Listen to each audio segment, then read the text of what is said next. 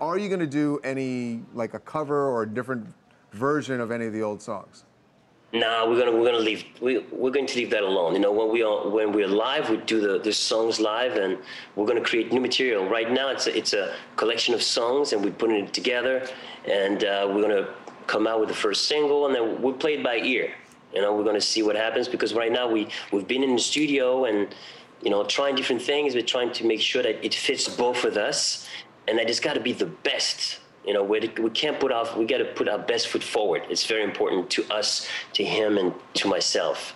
And are you gonna? You know, we got a great team be behind us, really. And Fab, you'll be there when they're mixing it, right? You're gonna make sure they leave you make sure they leave your mic in when they're mixing it, right? That's don't let them do it to you again.